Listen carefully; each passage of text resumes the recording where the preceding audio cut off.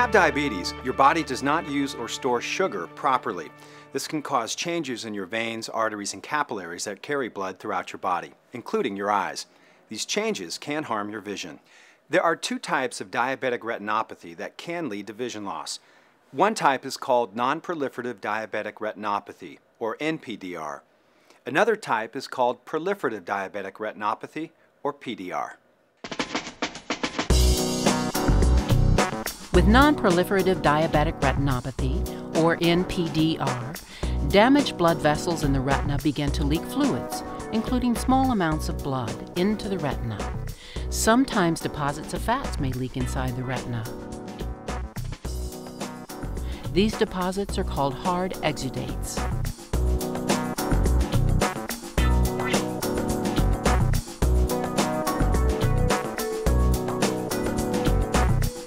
With macular edema, fluid leaking from the retina's blood vessels can cause the macula to swell or thicken. Because the macula is responsible for our central or pinpoint vision, macular edema interferes with clear vision.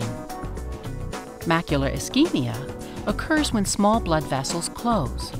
In this case, your macula is affected because it no longer receives enough blood to work properly. During an eye exam, your ophthalmologist will dilate your pupils and examine your retina. Because certain conditions with NPDR, such as macular edema and macular ischemia, occur inside the layers of retina tissue, it may be recommended that you have a test called fluorescein angiography, or another called optical coherence tomography, known as OCT.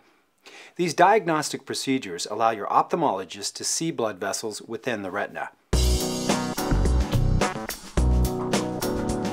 With PDR, many blood vessels in the retina close, preventing adequate blood flow to the retina.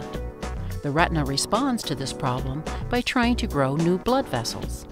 However, these new abnormal vessels do not provide proper blood flow. They can also bleed as well as lead to scar tissue, which may cause the retina to wrinkle or even detach. If similar vessels grow abnormally in the front of the eye, they can block the drainage channels of the eye and cause high pressure and possibly glaucoma. Both your central and side vision can be affected by PDR. Laser surgery is often used to reduce swelling of the macula. It's usually performed in an office setting. Here's how it works.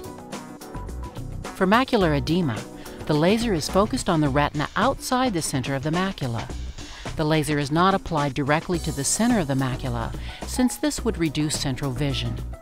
The main goal of treatment is to prevent more vision loss by sealing off leaking blood vessels that interfere with the proper function of the macula.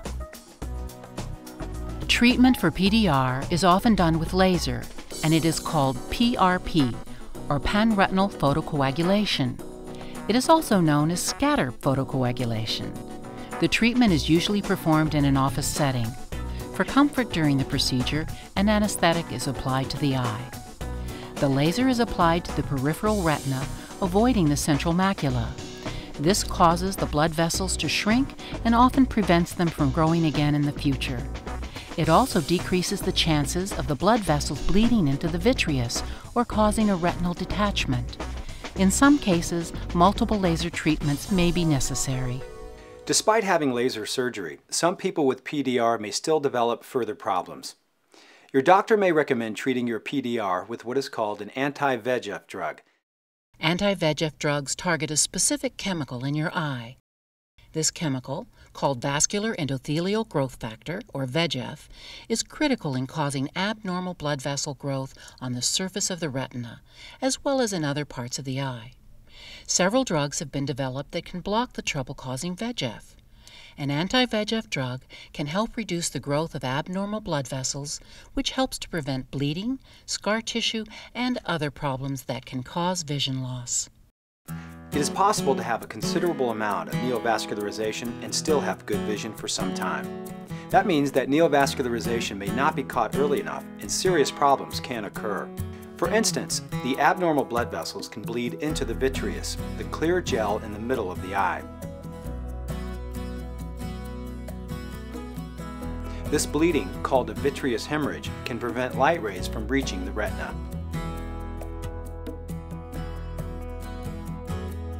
If the hemorrhage is too large or too slow in clearing, or if your ophthalmologist discovers retinal scarring or detachment, a procedure called a vitrectomy may be necessary.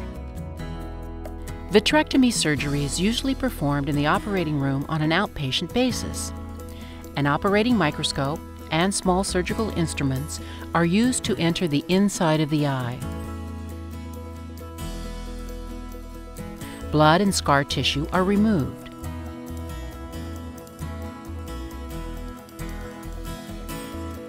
At the same time, a laser may be used to prevent further bleeding and abnormal blood vessel growth. Most people with diabetes can retain useful vision. It's important to remember that you can significantly lower your risk of vision loss by maintaining strict control of your blood sugar in any medical conditions. You must also know that diabetic retinopathy can still occur even if your blood sugar is controlled. That means that you should see your ophthalmologist at least once a year, or more frequently, as recommended by your eye doctor, even if you're not having any visual symptoms. Also, if you have any changes in your vision, you should call your ophthalmologist right away. To find out more about diabetic retinopathy and how to maintain your vision, talk with your ophthalmologist.